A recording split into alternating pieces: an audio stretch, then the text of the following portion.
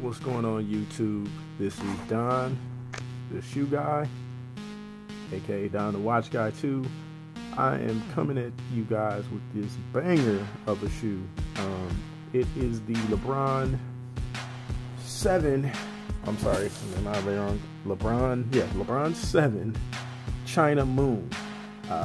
These were quick strike, as you can see. Got them on GOAT. They were not available on the sneakers app very long, if they were available at all.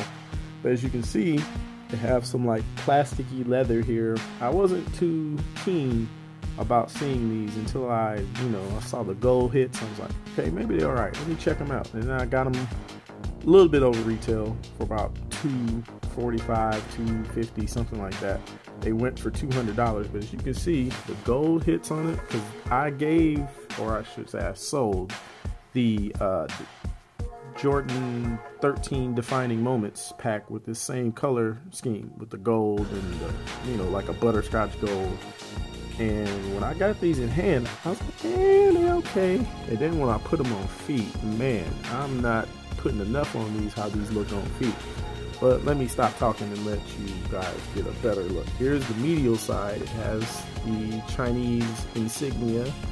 Has some decent leather, nothing special. This feels like patent synthetic leather. And it has a padded tongue. It's gold right here. Has some Chinese lettering or figures in here on the shoe.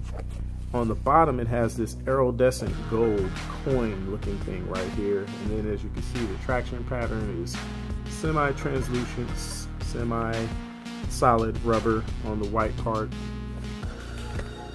Has just regular flat laces, no gold tips. That would have been nice, but the gold on the actual eyelets right here is pretty nice.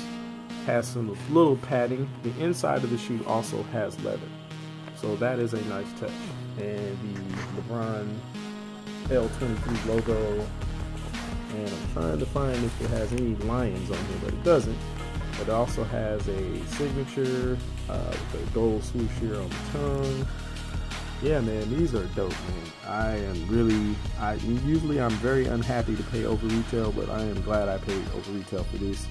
Here's the box for anyone that cares. Has a bunch of LeBron pictures. Got these from GOAT again. Here's the bottom of the box here. So nothing fancy on the box, just the box. But let me try to give you guys an on feet so you can see what I'm talking about.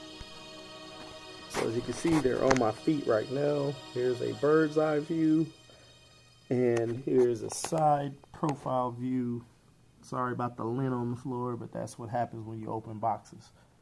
So yeah, they actually look really good on feet, and they don't make your feet look extra big and wide.